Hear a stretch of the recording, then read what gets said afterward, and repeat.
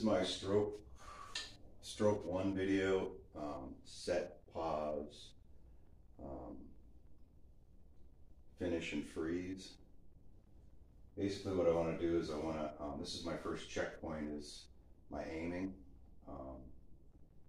Make sure you stare at the pocket, which would be the contact spot on the cue ball, or an object ball if you had an object ball there. The second checkpoint is your strokes, and the third checkpoint is your set standard, your 3 seconds. So you want to put your tip as close to the cue ball as you can, and stare at the object ball. That's my first checkpoint. Come down,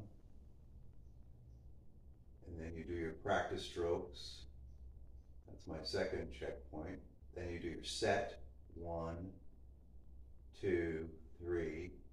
You bring it back, you pause for 2, so you don't do like a herky-jerky stroke. And then you finish,